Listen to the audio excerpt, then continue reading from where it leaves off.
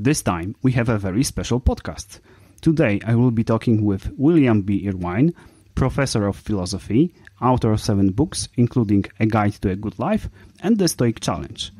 Would-be Zen Buddhist who finally decided to become a Stoic, inventor of the Stoic gods. Is everything correct, Bill? Would you like to add anything to your description? That's pretty close to correct. I didn't invent the Stoic gods. I just gave them a modern spin. So I have to correct you at that point, and they've become my good friends ever since. Okay. Do they have some special names? I haven't gotten around to naming them yet, but I do have conversations with them. It's a one-sided conversation. They haven't answered back yet, but I do have conversations with them. Usually just refer to them in the plural. When I'm presented with a particular challenge, then I respond by maybe shaking a fist at them. Okay. By saying, okay. I'm going to show you who's in charge here. I understand. Bill, I feel very excited to have the opportunity to talk to my favorite Stoic author on my podcast. Does it reflect poorly on my Stoicism that I feel excitement instead of calmly accepting what fate brought me? I would say not. And, there is that concept of the Stoics and who they were and what they did. And it's the idea of these very passive individuals who worked hard on developing the ability to just stand there and grimly take whatever life threw at them. And so that's the popular conception, but that's mistaken. And if you look at the actual Stoics themselves, you find that they often, they were opposed to negative emotions. So they thought that if you had a life full of negative emotions, such as anger, hatred, envy, anxiety, that you were doing something wrong. You were following the wrong psychological trajectory. But they had nothing against positive emotions. Positive emotions including delight, including a sense of awe, including even joy. But when we talk about things and we talk about emotions, there's a difference between saying something is a positive emotion and saying something feels good. The positive emotions do feel good, but there are things other than positive emotions that also feel good but are very dangerous. For instance, certain drugs. That's why people get addicted. So Stoics said a positive emotion, and the ones I've named, things like feelings of delight, a sense of delight, they feel good, they're a positive emotion, but we can have other things that feel good, but we should avoid, the Stoics would have said. Mm-hmm. I want to explore this topic about positive emotions because, to my knowledge, the Stoics valued reason and objectivity. They tried to see the world as it is. Positive emotions, although very pleasant, can disturb this objectivity. For example, in state of euphoria, I can make very unwise decisions. Take a loan, quit a good job because I'm dreaming of starting my own business, even though I don't know anything about running business. So is it really the case that every positive emotion is good for Stoics? Well, again, feeling of euphoria is a dangerous thing. So they wouldn't include it among their list of positive emotions. It would be a good feeling, but they would exclude it. Another way to put it is the Stoics, we think of them as philosophers of the ancient world, but back then the word philosophy meant something different than it does today. So philosophers were interested in deep questions about morality and about the meaning of life, but they were also interested in science. They were interested in nature. They were interested in theology. So they were just the inquisitive, curious people of the ancient world. And one of the things they were interested in, this is the Stoics in particular, is they were interested in human psychology.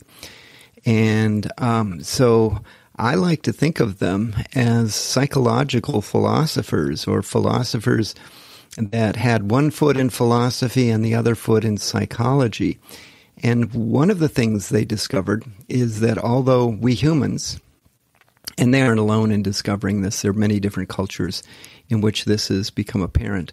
Although we humans have a capacity for being rational, we also harbor within us the forces of irrationality, including, our reptile brain that reacts instinctively and reflexively to what goes on around it. So if you have a moment of anger, a flash of anger, that's the source. And it's not a rational response, but it's kind of programmed into us by our evolutionary past. We also have this mammalian brain, which provides us with many of the emotions we experience, and some of the emotions are anything but rational. So if you've ever fallen in love, you know what a dangerous thing that is, but that's just part of the human experience.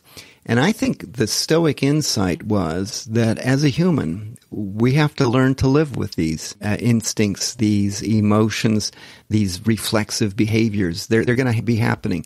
And what we have to do is find a way to limit the negative impact they have on our lives. And maybe even, and this is the brilliant part of it, find a way to trick them into serving our rational needs. So if you told me you suddenly got this sudden flash of insight that you need to quit your reliable job and start a business in something you don't know about, then as a Stoic, I would say, you know what, you need to give this some more thought, because you could be having this emotion for any number of semi-rational reasons, and you could be undermining your long-term interests. You know, we have all sorts of things going on psychologically. One of them is that what feels good now is much more important to us than sacrificing now for something that will feel good in the future, even though it's us that would experience both of those sensations. So imagine sexual relations, for instance. So I'm a man. I'm a father too, but I've never given birth to a child. But I've been told by good authority that it's pretty close to the most pain a human being can experience. And what it's preceded, though, by 9 months by some of the greatest pleasure a human being can experience in the form of sexual pleasure. And now suppose you reverse the equation. Suppose you said to somebody, hey, guess what? Have this baby now and experience this incredible pain. And 9 months from now, you'll have an orgasm. You'll have a very pleasurable orgasm. Nobody would go for that. They'd say, that's just crazy. I'm not going to do that. But turn around the timing. And then that's what's kept us. We have not only survived on Earth, but we have taken over the planet, we human beings who have that programming. And another psychological phenomenon is hedonic adaptation. So what you do is you find yourself from minute to minute wanting something, and even convincing yourself that if you only had it, that's it, you would be happy forever. You would live happily ever after, as they say in the fairy tales. But the problem is that once you get the thing that you thought would complete you, in a very short period of time, you start taking it for granted. And then it no longer is a source of pleasure. And then you have, once again, that feeling like, if only I had something else that would complete me. So we're on what psychologists refer to as a hedonic treadmill. We just can't gain any mileage. The Stoics, along with the thinkers in many other cultures, realized this. And the Stoics said, if we're sensible people, if we're rational people, one of the things we want to do is get off the hedonic treadmill.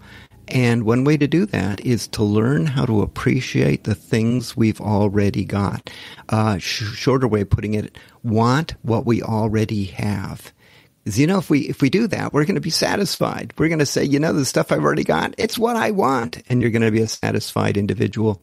And if you can't do that, then you're doomed to a lifetime of dissatisfaction when satisfaction is within your grasp. Thank you for this insight. I would like to talk also about negative emotions, because they are strongly connected to our satisfaction of life. I was studying psychology, and my teachers told me that we shouldn't label emotions. According to them, we shouldn't talk about positive and negative emotions, because all emotions serve us.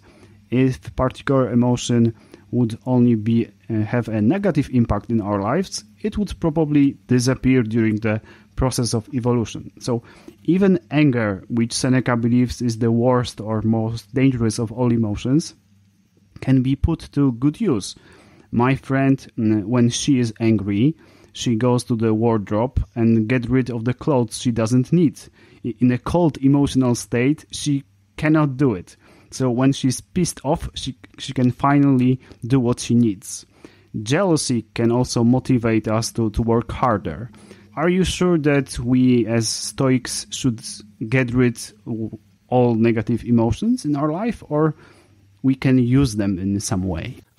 Two thoughts. First is we can't get rid of them. The problem is they're wired into us. They're the parts of our brain, the cortex, which is the rational part of our brain, is wrapped around the mammalian part of our brain, which in turn is wrapped around the reptilian part of the brain, the brain stem. And here I'm oversimplifying. So we can't get rid of them short of brain surgery that would probably kill us.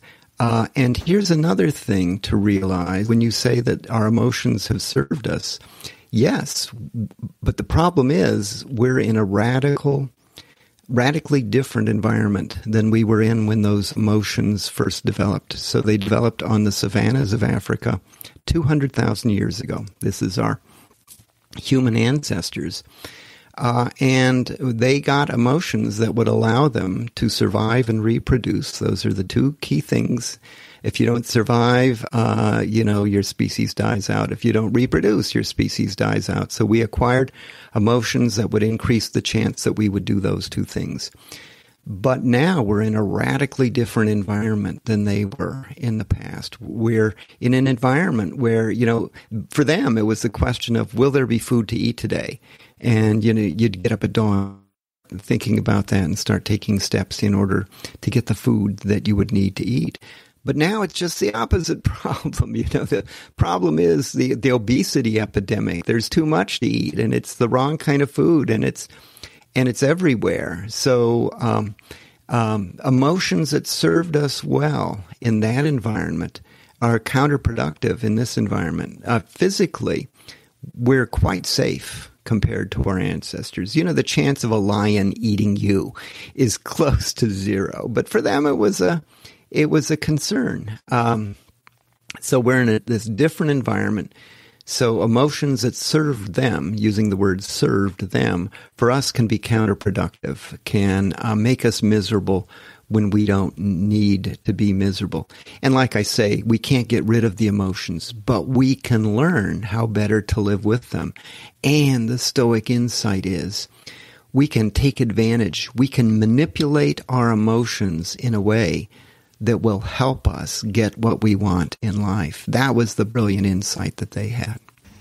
Mm-hmm. I understand. Thank you. Another question. What is the difference between worrying about the future and applying the premeditatio malorum technique, or as you call it, negative visualization? To worry about the future, well, one thing is we're programmed to think about primarily about the past and the future. They say that one goal of should be to live in the present, to enjoy what you've got, to smell the flowers, to see the blue sky. But we're programmed not to do that. We're programmed to think about what's going to happen next, because our ancestors on the savannas of Africa, who sat there and smelled the flowers, probably got eaten by a lion. It was his lunch. So we're not going to. So that didn't pay. Thinking about the past did pay, because you could learn lessons from the past that would help you better shape your future. So we've learned to think about the past. Unfortunately, that can quickly devolve into dwelling about past events, thinking about something somebody said 10 years ago that made us angry, and letting it make us angry again. And we also think about the future, and some such thinking is absolutely appropriate. Stoics said, we should plan for the future. But in a lot of cases, it goes beyond that. Instead of simply planning for the future, people experience anxiety about the future. They worry about what's going to come instead of doing what they can to shape what's going to happen, and then say, I've done what I can, and then I'll take the consequences that come. Negative visualization is a Stoic technique that sounds like it resembles anxiety, an anxiety attack, except that there's an important difference. So the negative visualization, a very simple and easy to use psychological technique. Now, I told you that the Stoics, we think of them as philosophers, but they were psychologists as well, and they were very practical psychologists. So they weren't just dwelling in the realm of theory. They said, we can come up with some strategies that an ordinary person can quickly learn to use, can put it to work in his or her life, and can change the life in a dramatic fashion. So to practice negative visualization, what you do is take some aspect of your life that's important to you. And it can be your job, it can be your health, it can be a relationship, it can be the fact that you're alive, you name it, something that's important to you.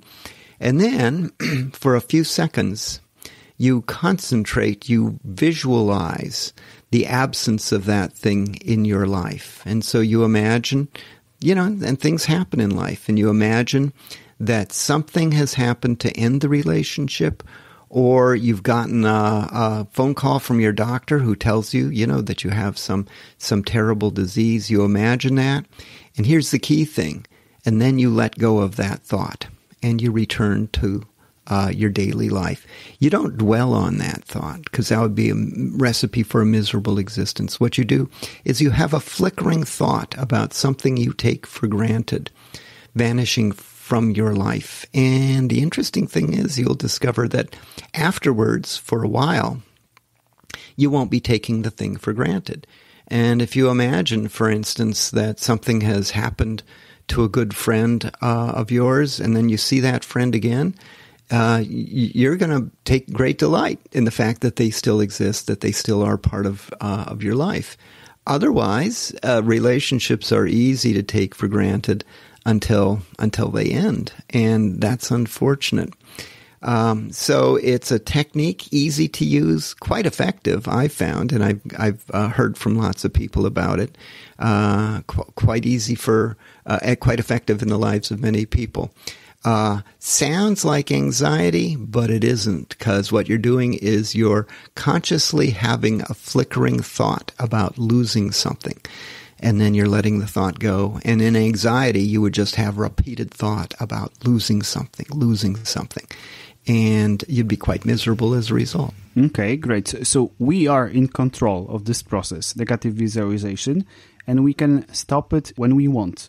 But worrying, we can worry all the time and we have no control over it. Is that correct? Worrying, you actually can have greater control. And part of worrying is a failure for you to accept the facts as they are. So as a Stoic, one of the things you realize and you think about, not necessarily daily, but almost daily, as you stop to realize that there will be a last time for everything you do in life. There will be a last breath you take. There will be a last meal you eat. There will be a last time you ride a bicycle. You go through the list, and in some cases there already has been the last time you do something in life. When was the last time you dialed a rotary telephone, right? And that's because you're going to die. You're going to die someday. I'm sorry to be the one to break the news to you. And you can either think that that's just the most negative thought you can have, and that's a recipe for depression. But Stoics said, no, just the opposite, in fact. Because if you start taking your life for granted, what you're going to do is waste the days of life that are available to you. They're going to pass by and you're going to be on autopilot. You're just going to be going through the motions. But if you think to yourself, this meal could conceivably be the last meal I eat. There will be one of these. You won't be on autopilot. You will stop and you will savor the fact that you could have this meal, the food that's present, the fact that the food is there. So you're living life in a much more intense way than if you simply deny death as a possibility. Same thing is true of relationships. Every relationship in your life will come to an end. Sorry to break the news once again, but that's just because you're not immortal, and the people you know aren't immortal either.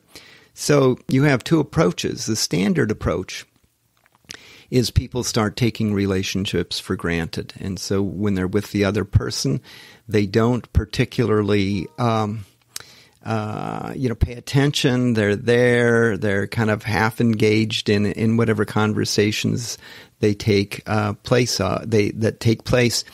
But you can also, when you have a relationship, if you realize that this relationship, while it's part of my life, I need to embrace it. The conversations, I need to listen to what the other person is saying. A lot of what passes for conversation is just two people waiting for the other person to stop talking so they can tell them what the truth is. That's what conversation is.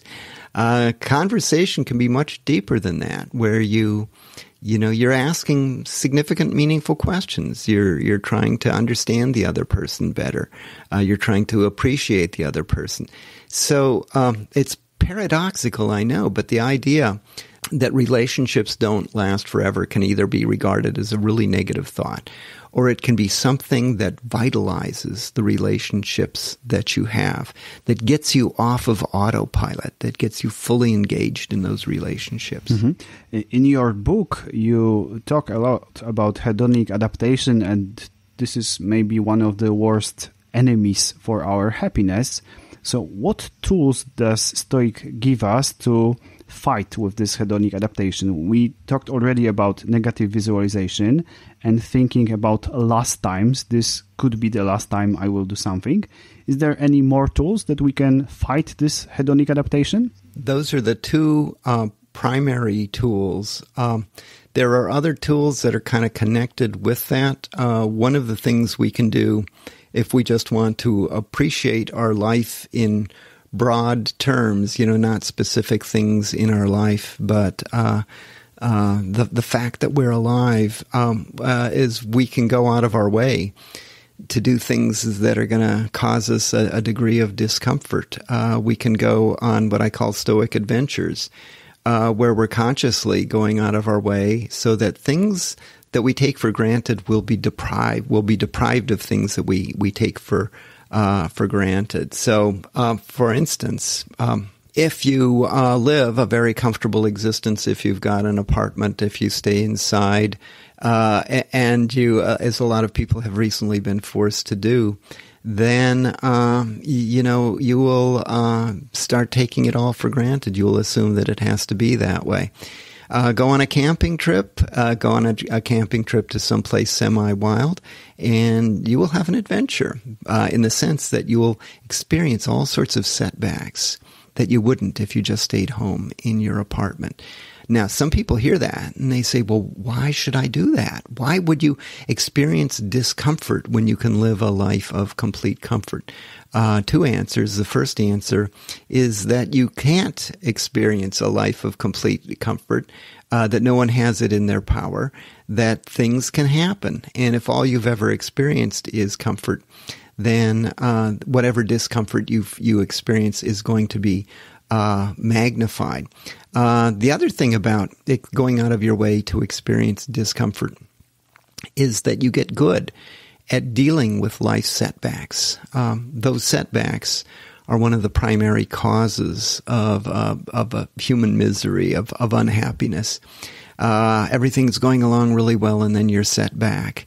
And the striking thing about it is when life sets you back, most times it isn't the setback itself that hurts you. It's your response to the setback, because most people respond to the setback with negative emotions. So they feel angry, they feel upset, they feel a sense of regret, and that's what does the damage. So I've written about this in my book, The Stoic Challenge, and I compare it to if a water pipe bursts in your house. What causes the damage? And, the obvious answer is, well, the pipe's broken. You're going to have to get the pipe fixed. And then if you think about it a little bit harder, you realize, well, it isn't the broken pipe. That's pretty easy to fix. It's all the water going all the way over things that you don't want to get wet. And if it happens on the second floor of your house, then it's, you're going to have ceiling collapses from the water. You're going to have all sorts of, it's going to be such a mess to clean up. And the same is true of life setbacks. The setback itself is probably a minor thing. If you saw the setback happen to somebody else, you'd say, it's just a little thing. But when a setback happens to you, well, it's not the setback, but if you get angry, if you let the setback make you angry, then it's going to ruin your day. And in the future, you might have anger flashbacks. That's what hurts you. And the Stoic insight was, you've just got to develop a strategy for preventing life setbacks from causing you to experience negative emotions. And so one way you can do that is by treating them as what I describe as Stoic challenges. So you turn it into a kind of game, and that is when you experience a setback, then you imagine not that life is unfair and you didn't deserve this, but you imagine that you're being tested by these imaginary Stoic gods who have caused the setback as a test to you. And then you might think, well, then they're evil. They're in league with the devil that they would do such a thing. No, they're like a good coach, a coach on a sporting team. If you've ever been in sports, you'll know that the good coach isn't the one who tells you just how wonderful you are and go over there in the shade and rest. The good coach is the one who finds within you things you didn't even know existed, strength and courage that you didn't know existed. And you're going to have to pay a price, a physical price, to find those things. When you do, it's some of the most valuable discoveries you can make. So these imaginary Stoic gods, they're like a coach trying to toughen you for the activity known as life as a human being. The tests that they administer, they're self-graded. So the coach isn't going to come and say, okay, here's how you did on that, son. The coach, instead, it's self-graded. And the grade depends on two things. First of all, whether you successfully found a workaround for the setback.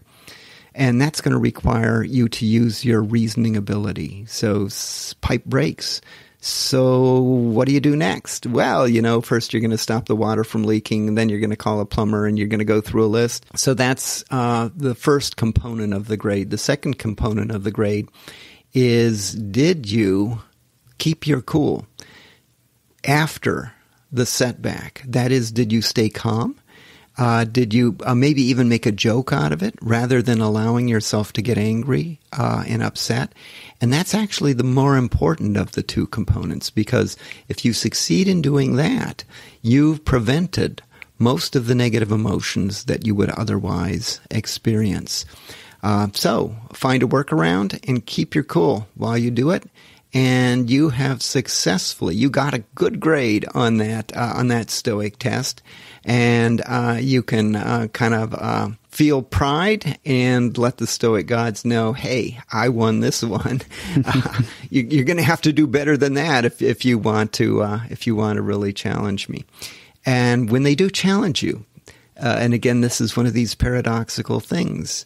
They aren't doing it to punish you. They're doing it because they want you to thrive as a human being. And if you approach the world in that way, and that is you, instead of avoiding things that are difficult to do, if you find things that are difficult to do just because they're difficult for you to do, what you'll realize is that you're gaining what I call the 2 C's, competence and confidence. So you'll get good at finding workarounds to life's setbacks, and that's the competence component. And you will develop your confidence, and that is when you experience a setback, you'll know in the past you've been able to deal with the setbacks you experienced. And so this new setback, a Stoic adventure, climbing Mount Everest would be a Stoic adventure. I don't advise it for anyone, so don't do this, but it would be a major example of a Stoic adventure, because if you've climbed Mount Everest, and then later in life, there's some setback or some challenge or some difficult thing to do, and somebody walks up to you and says, okay, well, how about this? Do you think you could do that? You know in the back of your mind that you climbed Mount Everest. So yeah, you could probably do whatever the thing is if you wanted to. Now, a Stoic would say you don't go around boasting about having climbed Mount Everest, but if you have, you've got that in your back pocket, just as a psychological thing of, yeah, I'm pretty good at dealing with setbacks. I have a pretty good track record, so I can go forward in life confident. Being cool is for sure very helpful in dealing with setbacks. But what about situation that being emotional, being passionate is needed? For example, in artistic creation, being on the stage performing in front of the audience, or in the bedroom being a tender lover.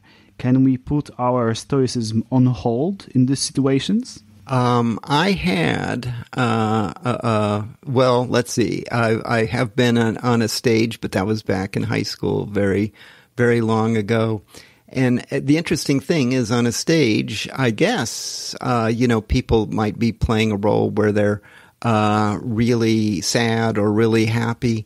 And I guess they could let it, for a time, carry over into their own life, and you could be playing death scenes in some play and walk around depressed. But I think most good actors don't. It's a curious thing. So what are they doing? They're becoming emotional, but not in a deep sense of the word. They're acting. So I recently had, because of the pandemic, I had made travel plans and recently canceled those travel plans and knew that from the contract that I was entitled to 50% a refund of the deposit I had put down.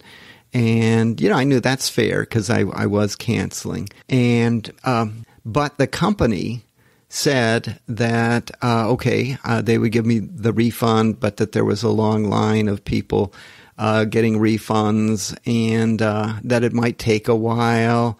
And they said it could even take up to 90 days. And I said, well, yeah, these are unusual times. So we got to the 90th day, and I called the person who was responsible for the refunds, and I said, well, it's 90 days. And I said, and I'm worried about the solvency of a travel company, so I want my money back. I want half of my down payment back, and I want it now. And he said, well, let me tell you, it's a really complicated situation, and you're there on the list. And our competitors are now taking 120 days to give people their money back. And then, now my wife was in the other room listening to this, and I let him know in no uncertain circumstances that I better get my money quickly, or I would go online and tell people that this was a company that didn't, honor their contracts and so on and so on. And then he said he would look into it for me. And then my wife walked into the room and said, "You got mad at that guy?" And I said, "No, I didn't." And she said, "Well, I could hear the things you were saying." And I said, "Yeah, I was acting." So it's an interesting thing that the Stoics would offer this advice too, that if you're angry about something, actually angry, you're making a mistake. But they would add quickly, and this was Seneca who said this, there are times in life when the sensible thing to do is to act as if you're angry, but it's just acting. And that's because there are people who don't understand. You can't reason with them, but they do respond to anger. And so you give them what they respond to. But, I assured her that I wasn't at all angry, that I was fine, that even while I was, making these angry kinds of pronouncements, that it was acting. And acting that, unfortunately, under these circumstances with this particular person, that's what was required to get a down payment back that was owed me. I mean, that's an interesting thing. And there would be people who would say, well, it's psychologically unhealthy to act your emotions when you could be actually feeling them. Stoics would say, well, what's really dangerous is the negative emotions, and they can affect your health, your lifespan, and so on. At the same time, the Stoics, as I've said, had nothing against positive emotions. Feelings of delight, feelings of love even, right? That's good. And that those you allow yourself, you embrace them. So you're not just acting, you're not just pretending the feeling of delight that you're experiencing. So they have this asymmetric relationship with positive and negative emotions. Negative emotions, try to avoid them, but sometimes pretend like you're experiencing them. Positive emotions, when you experience them, you're a very lucky human being. Embrace them. And while you embrace them, keep in mind that they aren't always going to be there for you. So double embrace them because, you're not going to live forever. And you might not find yourself in the relationships and circumstances that you're presently in.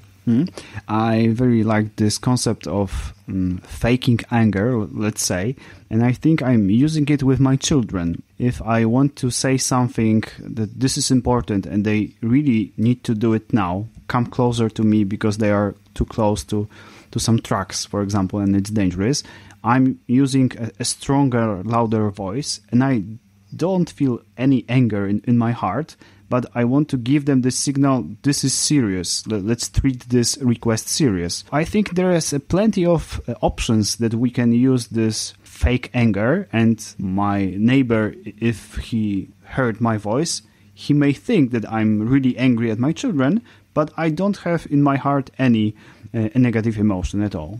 No, in fact, it's an act of love on your part, but they're just kids. And that it's the way to get the message across. Now, unfortunately, we live in a world where some adults have never left their childhood. They're still, they still respond to anger, but won't respond to reason. And then, and this is Seneca's line, you put on a little show. You speak a language that they understand. But you're a fool if you let yourself be angry as a result of what happened. Because if that happened, then that would mean you allowed a foolish person to ruin your day by making you angry. And the blame is on you if you let that happen. Mm-hmm. We mentioned children, so I would like to ask you a question. If we believe as parents that Stoicism is helpful for our life, should we encourage our children, our family, our friends to become Stoics? Yeah, that's a tough question because I never, in my books I preach Stoicism, I suppose I do, but that's a voluntary thing, and people can either take an interest or not.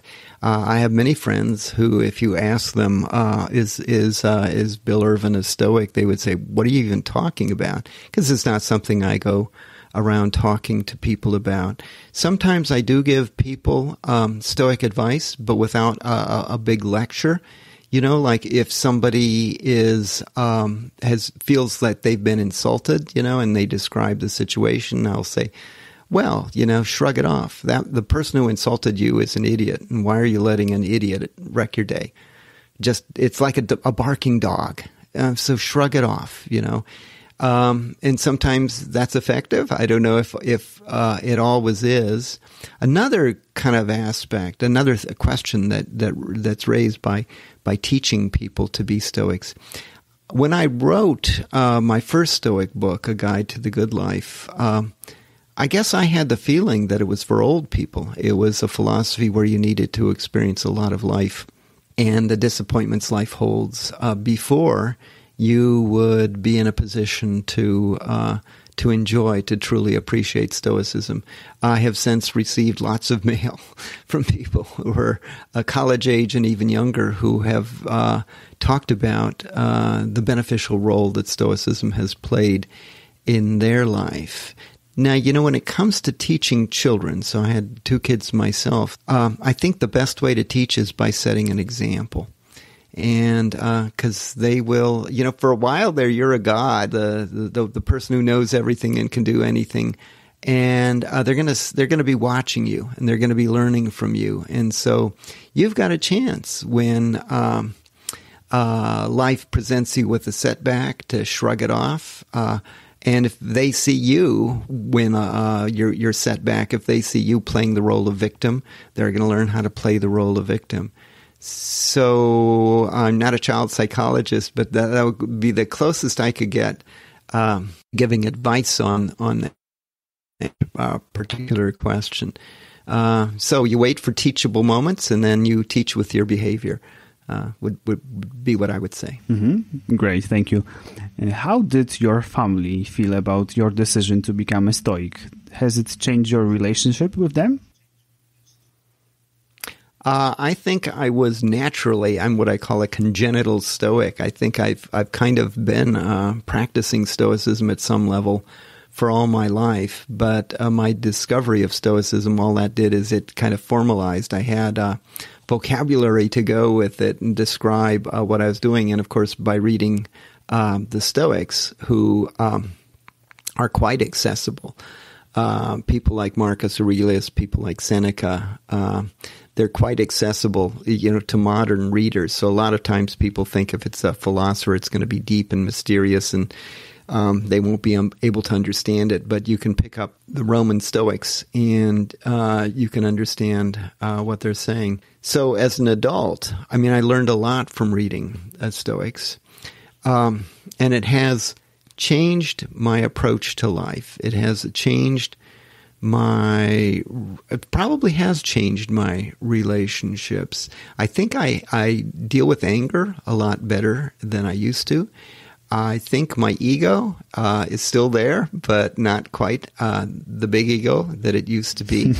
I think I experience less envy than I used to. For a long time, I thought I was the only person on the planet who experienced feelings of envy, and I was shocked to find out that I was not alone. I've also started watching myself live, so simultaneously I'm living, and I'm the spectator of my own life and watching how I respond to my circumstances and how I respond to setbacks. And I also try to watch my own motives when I say something or do something. Later on, I'll think, okay, here's what I said during that conversation. What motivated me to say what I did? Was it something good? Or was it a subtle put down? Was it the result of some kind of envy? So I've gotten more self-analytical. And, some people would say, well, you shouldn't be. You should just be natural.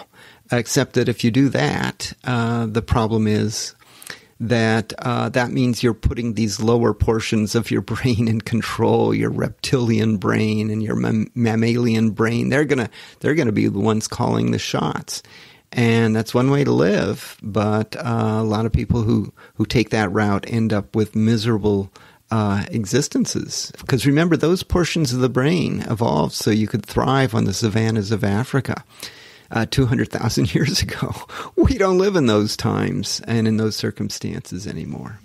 Mm-hmm. You listed a lot of benefits to being a Stoic, but is there a cost of being a Stoic? Do we lose something by becoming a Stoic? Let's see. So I'm a salesman for Stoics, so I'm going to say, no, of course not. But here's the thing. So it shouldn't be whether there's a cost. It should be to compare the costs of various approaches to life. So Stoicism is an example of what I call philosophy for living, or a philosophy of life. A lot of people don't have one, and there's a huge cost that comes with that. So that means they keep trying the same things over and over and keep failing because the strategies for living they're using don't work. Why do they use them then? Because everybody else is using them. Surely that wouldn't be the case unless they worked. But in fact, in most cases, the other people who are using the strategy assume that somebody else has thought this through, when in fact nobody has. So most people, the default is to seek fame and fortune. Fame means what? Means social status. Fortune means what? Means more money than the people around you. And the reason people want money is for the social status it'll bring. So it all kind of boils down to social status. So that's one of the things, is that if you aren't a Stoic, it's going to have a cost. You could mislive the one life you have to live. You could spend it pursuing things that aren't worth attaining. And you've only got one life, and isn't it a shame that you wasted it because you didn't invest the thought necessary to acquire a philosophy of life. Second thing on that is if you look around at rival philosophies of life. So there was a time before I stumbled across Stoicism that I thought I wanted to be a Zen Buddhist. Zen Buddhism, and this is not a put down of Zen Buddhism, but it's just got a lot higher entry fee than Stoicism does. If you want to become a serious practicing Zen Buddhist, you're going to have to spend months, years, decades practicing, meditating, thinking, solving koans. There's a whole bunch of stuff you're going to have to do, and there is no guarantee of success at the end of that. And of course, a Zen Buddhist would say, well, what do you mean by success? But we aren't going to get into that conversation. My claim is that Stoicism has a very low cost of entry.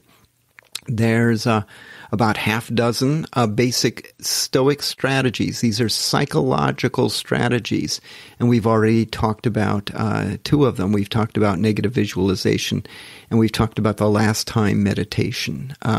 Last time meditation is where, when you're doing something, you pause to consider that this might be the last time that you do it.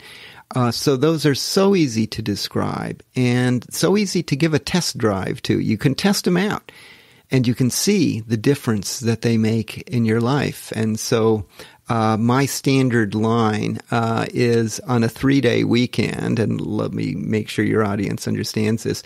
So in America, sometimes, with a holiday, we get a weekend and then we get Monday off as well, and that's called a 3-day weekend. And my standard sales pitch for Stoicism is that over a 3-day weekend, you can learn everything you need to know about Stoicism to find out whether it's going to make a difference in your life or not. And that is, you can read a book like My Guide to the Good Life, or the Stoic Challenge is a more specialized version. You can try out, you can figure out what the psychological strategies are. You can try them out in your own life, and you will then know whether, wow, this really works. Or you might say, you know what, doesn't work for me. There are people who just seem to like anxiety. I don't know. So they aren't natural born Stoics. It would take them some work. So in other words, it's got a very low cost of entry, and not going through the process of adopting Stoicism or some rival philosophy of life is going to come at a huge cost. In the worst terms, you might mislive the one life you have to live.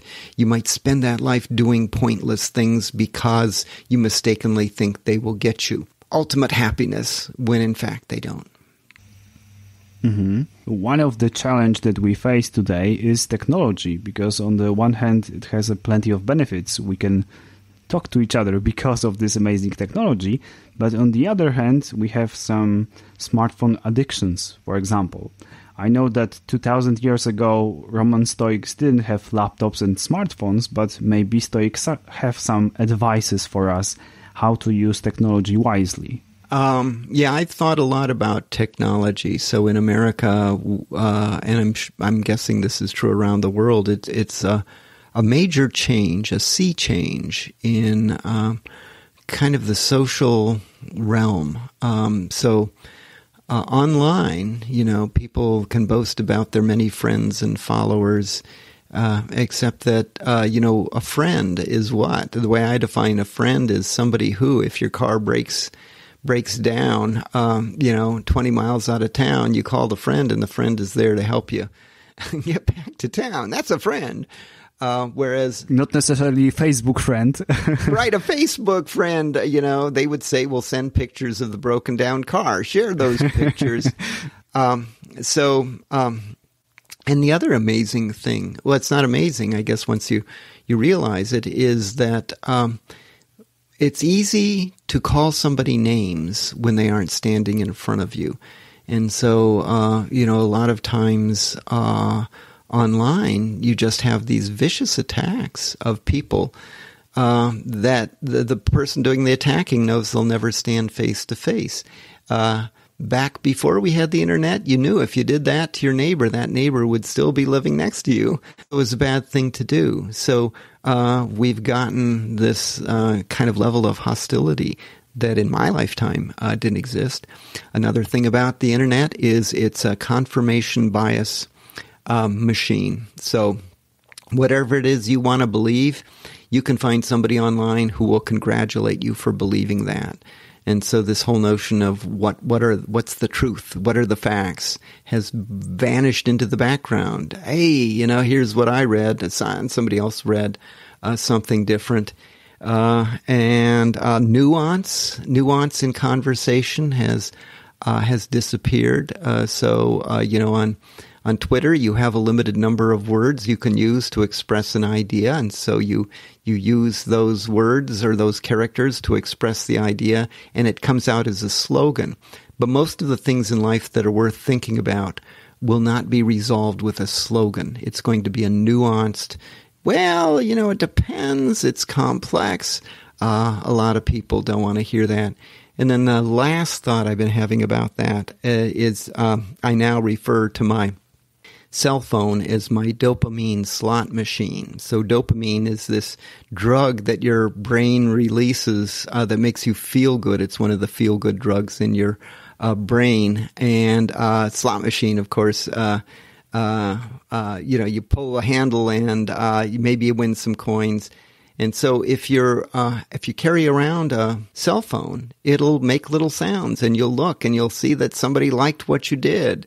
So the average person, I read this statistic, looks at their cell phone 160 times a day, just checking for these little positive reinforcement mechanisms. And it's become a very strange thing. You'll be out on the street. You can be out in the street in a beautiful city like Paris, and you see people walking around looking down at their cell phones instead of soaking in the environment.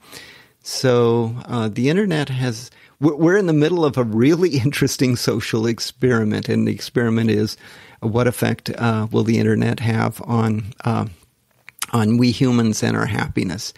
I suspect it's going to be an experiment that has unfortunate outcomes, but here we go. We're in the middle of it.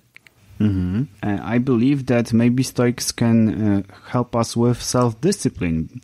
And we have even apps for doing it. Maybe it's a little bit weird to use technology against your technology addiction, but there is an application called Quality Time that counts how many unblocks of screens you made, and you can make yourself a challenge, not 160, but 100, then go down to 50. And maybe this self-control will help us to have benefits of technology, but enjoy life and don't stick to the phone all the time. Yeah, no, that's a good point. And there are apps that will prompt you, will nudge you through the day about what you're doing and what you could be doing. And those can be quite effective. A Stoic psychological insight, self-control is, the problem with self-control is it takes energy on your part. And the things that are, the portions of your brain that are trying to get you to do something that you probably shouldn't do, that's the reptilian portion and the mammalian portion. They can't be reasoned with for the simple reason that they're incapable of reasoning. And they don't get tired. They're up all night, right? And they will wake you at 1 a.m. and tell you, here's something you should be angry about.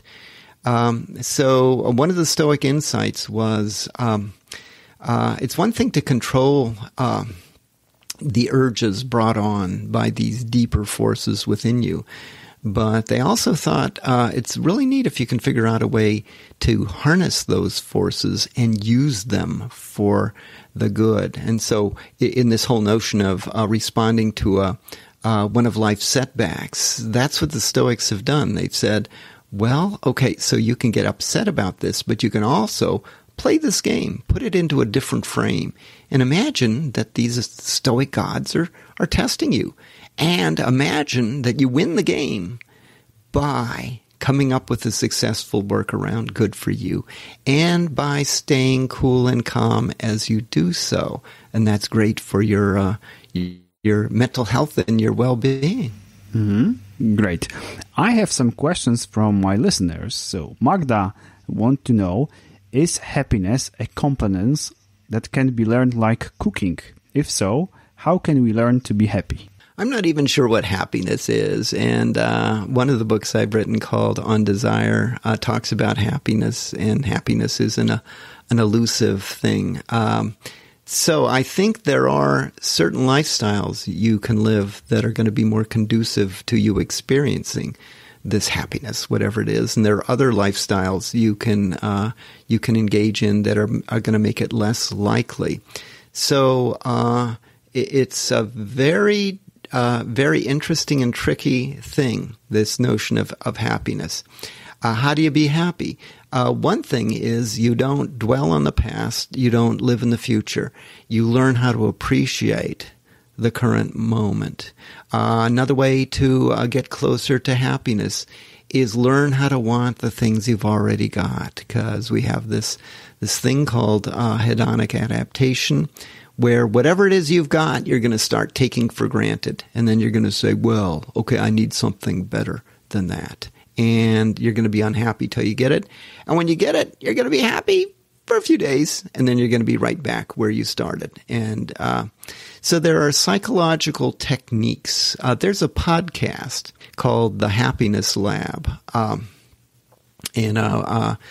Yale's psychology professor named Laurie Santos does this class, and it's just about happiness and about the mistakes we make regarding happiness and things we can do to increase our happiness. So it's called The Happiness Lab. I was on that podcast last March, and I'm scheduled to be on again in the future talking about Stoicism. But I've listened to many of her podcasts and gained a lot of useful advice on what to do if we want to maximize our chances of experiencing happiness. Mm-hmm, great. So I will put a link to this podcast, and maybe my listeners can enjoy it too. Charlene asks, what do you do to find or keep happy during the time of COVID-19? Well, I'm a writer. I'm a teacher and a writer. And so back in March, they said that we were no longer going to teach in classrooms. So I had to learn the new technology to teach online. But other than that, my time is spent writing and doing research. So the interesting thing was most of my life is spent in my office at home working. And so for me, the pandemic and the lockdown that followed it simply meant all my neighbors were doing what I was doing. So for me, it wasn't a huge transition. And at the same time, I realized that for a lot of people, it wasn't simply staying home. It was the loss of a job. And in some cases there were the health issues, and some people died as a result. But as a Stoic, I can find the silver lining in this, because those of us who make it through to the other side, this has simply taught us not to take things in life for granted. And it shows the extent to which we did. So now they're trying to get sports going again, and so they have people playing matches in empty stadiums, right? Theater has gone away. Symphony has gone away.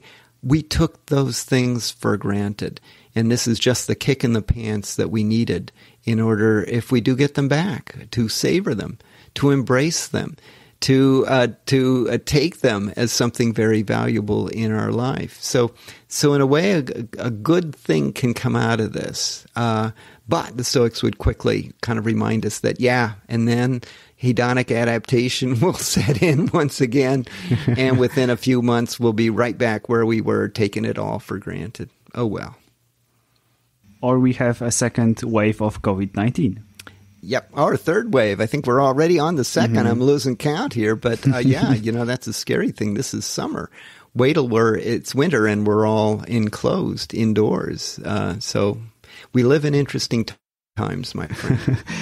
Tomek asks, what would you do if you realize that you have 3 last hours of your life? I would find my wife and hang out with her, call my kids, hang out with them. It would be nice to go into your final moments, happy individual, and realizing that in the process of death, there's one Stoic that I describe who was sentenced to die. Julius Canis, I think, was the one. And as he was being led off to his execution, somebody came up and said, well, you're a Stoic, so what are you thinking about now? And he said, oh, well, I'm going to pay very careful attention to the moment when my soul leaves my body to see what that feels like. Because I've always wondered what that feels like, and now I get to see what that feels like. Talk about the ability to find silver linings on dark clouds.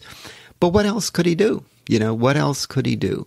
So to die bravely, and, this whole notion about treating life setbacks as Stoic training, one of the ways you can take that is you're in training for the ultimate test, and that is your own death, which is going to come someday. Sometimes people die in their sleep. They didn't know it, didn't see it coming. Other times it's a long, unpleasant kind of experience. But it will come, and this idea that by learning how to grapple with life setbacks, you can end your life with a courageous and even inquisitive state of mind.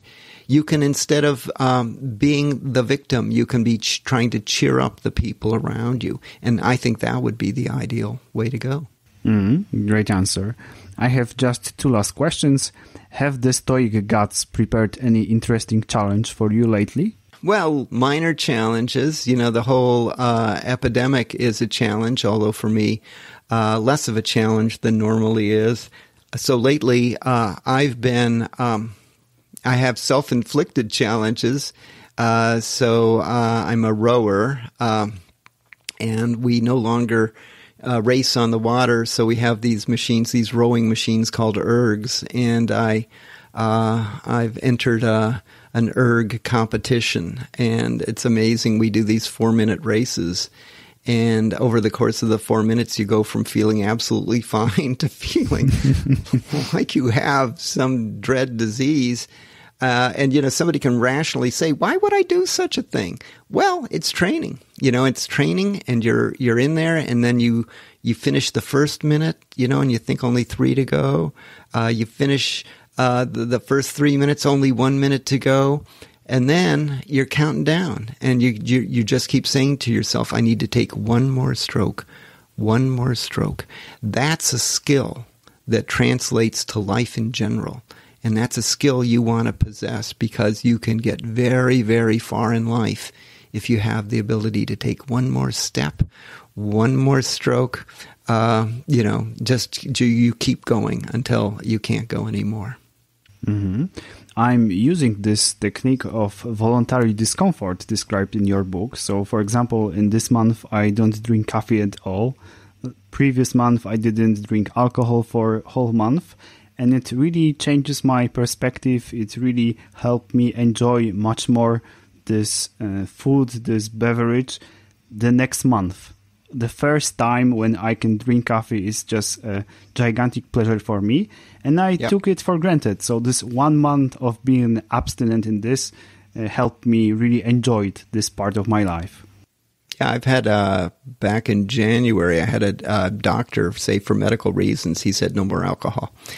Now, I wasn't a big drinker, but I was a person who enjoyed a glass of wine. And the interesting thing was, when that happened, for me, I was just, well, that's the Stoic challenge. Let's see what I do with that. It has transformed my sleep life. I realize now that, if you drink something else to go back to sleep, and it's this vicious circle that feeds on itself. But now I find I'm sleeping much better, and I'm just having the most vivid dream life. You know, I have just wild stuff, interesting stuff. And I'm thinking, you know, my brain makes all that up while I'm asleep. And of course, it's the lower part of my brain. So I get to peek into the sorts of things that it thinks about. Involuntary. So for me, the racing is involuntary discomfort. I know how I'm going to feel 4 minutes later, and then I do it anyway. And it builds character. You know, it prepares you for the serious kinds of challenges that life can present. I have just one last question for you. Do you have any connections with Poland? Maybe you have eaten pierogi or bigos? No, I have no Polish connections. We reached a stage of life where we've been doing a whole bunch of traveling, but have had to stop traveling, you know, because I'm over 65, as is my wife. And so, you know, we are in a risk group, and I certainly don't want to get in an airplane. But Poland would be on the list. And then there's China, and we were scheduled to go to Japan this May. And there's a great big world out there to be discovered. But yeah, Poland, nope, no connection. In a perfect world, I will someday make one, though. Okay. Thank you very much for your time. A lot of insights for me and my listeners. It was a pleasure for me. Oh, it was a pleasure for me as well. Thank you for inviting me.